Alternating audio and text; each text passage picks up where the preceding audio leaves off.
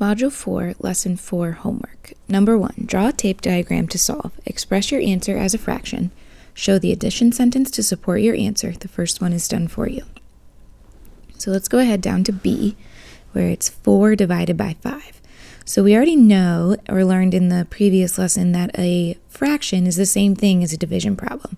So 4 divided by 5 would be equal to 4/5. Now we just need to prove it.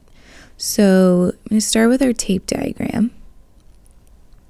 And what we have is 4. So the whole thing here is equal to 4. And I'm going to now split that 4 into 5. So we're going to do 4 divided by 5. So what we have is 5 units is equal to 4. So if we added up those 5 units, we would get 4. And 1 unit is equal to 4/5. And we'll prove later that 4/5, 5 groups of them, is equal to 4. But first let's divide. So we have 4 divided by 5. 5 can't go into 4, so I'm going to put a 0 there. 0 times 5 is 0. Bring down the 4. There is nothing. 4 minus 0 is 4. Nothing to bring down. So what we have left over is 4/5. So we get 0 and 4/5 are just 4/5. And then our check would be 4/5 times 5, which is equal to 4/5 plus 4/5 plus 4/5 plus 4/5 and one more 4/5. And if we add all of those 4/5 together, we get 20/5. And 20/5 is equal to 4, which is our whole right here that we started with. All right, 8 divided by 5. Let me get rid of this. Okay, 8 divided by 5 is equal to 8/5. Now let's draw our tape diagram. So what we have here is 8, and we're going to divide it into fifths.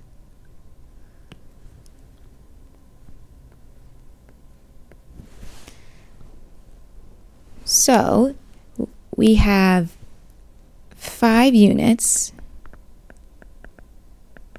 1, 2, 3, 4, 5 units is equal to 8 wholes. And so 1 unit would be equal to 8/5. Kind of looks like a 6. 8/5. Now let's divide. 8 divided by 5. So 5 goes into 8 one time. 1 times 5 is 5.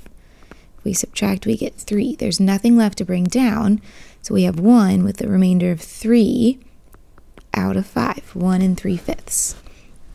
To prove this, or do our check, we're going to need to do 5 times 1 3/5, which would be equal to 1 3/5 plus 1 3/5 plus 1 3/5, and 2 more groups of those. If we add all of that together, the wholes, we have 5 wholes plus 5 groups of 3/5 would be 15/5, which is then equal to 5 plus 15/5 is equal to 3, which is equal to 8. And 8 is what we were checking to try and get. Now we have 14 divided by 3. So 14 divided by 3 is going to be 14/3. Our whole is 14, and we're going to divide that into thirds. So we have 3 units is equal to 14. So 1 unit is equal to 14 thirds. Now let's divide. 14 divided by 3. 3 can go into 1 0 times, but 3 can go into 14 4 times. 4 times 3 is 12. If we subtract, we get 2.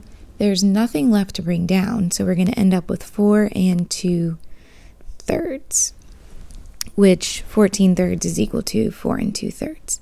So our check is going to be 4 and 2 thirds, or we can do 3 times 4 and 2 thirds. So we're going to have 4 and 2 thirds plus 4 and 2 thirds plus 4 and 2 thirds, which would be equal to, our whole numbers add up to 12, and 3 groups of 2 thirds would be 6 thirds.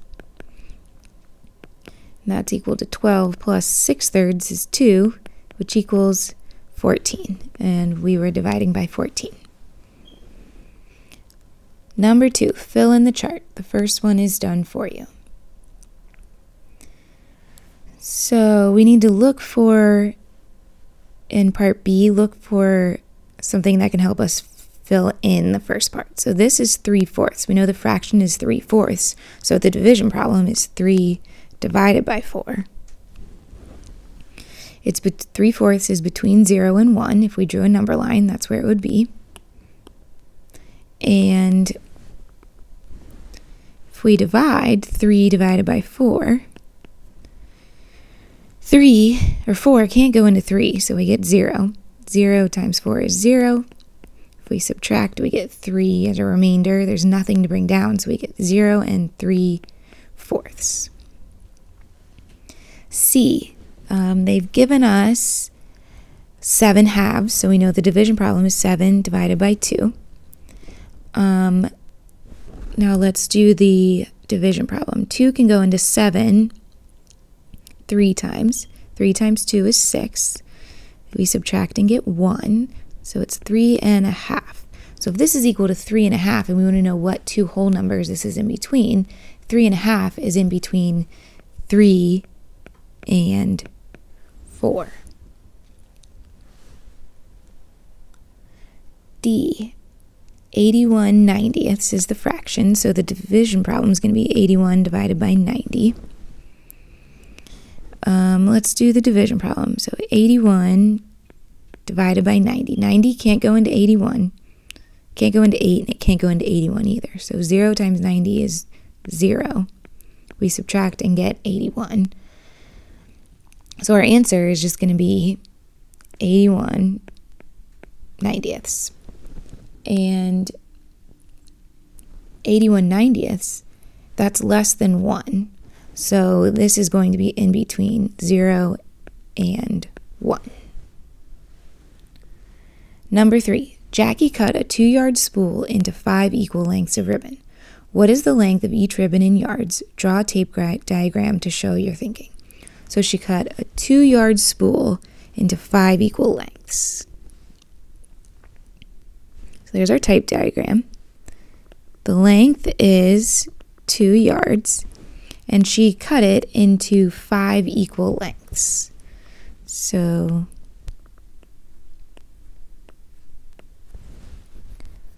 what we have here is each section, what we did was 2 divided by 5, which is equal to 2/5. So each section is 2/5. So the length of each ribbon in yards would be 2/5 yards. B, what is the length of each ribbon in feet? Draw a tape diagram to show your thinking. So first, we need to kind of figure out the relationship between feet and yards. So we know that 3 feet equals 1 yard. So up here, what I had was 2 yards. So 2 yards is equal to 6 feet if I double that. So what I'm going to do is just instead of using 2 yards like I did up here, I'm going to make a tape diagram using 6 feet instead. So instead of 2 yards, we have 6 feet, and then I'm still going to separate that into 5 equal lengths, like it says up here. So my problem is instead of 2 divided by 5, I have 6 divided by 5, which is equal to 6/5. So each length is 6/5 feet, which is equal to 1 1/5 feet. Number 4. Baba, the black sheep, had 7 pounds of wool. If he separated the wool equally into 3 bags, how much would be in 2 bags? Okay, so let's just start with this first part. So it's 7 pounds of wool and separated into 3 bags.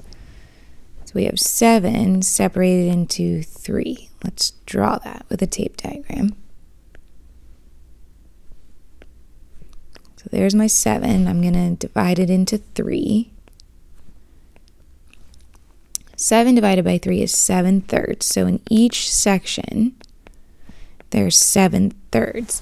And we want to know how much will be in 2 bags. So we want to know 2 bags. So in 2 bags would be 7/3 plus 7/3, which is 14/3 in 2 bags. But let's make that into a mixed number. So 14 divided by 3. 3 goes into 14, 4 times, subtract 12. So we're going to have 4 2/3 pound in 2 bags. And 5. An adult sweater is made from 2 pounds of wool. That's 3 times as much wool as it takes to make a baby sweater. How much wool does it take to make a baby sweater? Use a tape diagram to solve. So 2 pounds for an adult sweater. And that's 3 times as much to make a baby sweater. So we kind of need to work backwards to figure out what a baby sweater would be. If we know that something times 3 is equal to 2, we could do 2 divided by 3 is equal to that something. So if we have 2 pounds here, and I separate it into thirds, 2 divided by 3 is 2/3. So each section here is 2/3. So each one of those is a baby sweater. So a baby sweater would take 2/3 pound of wool.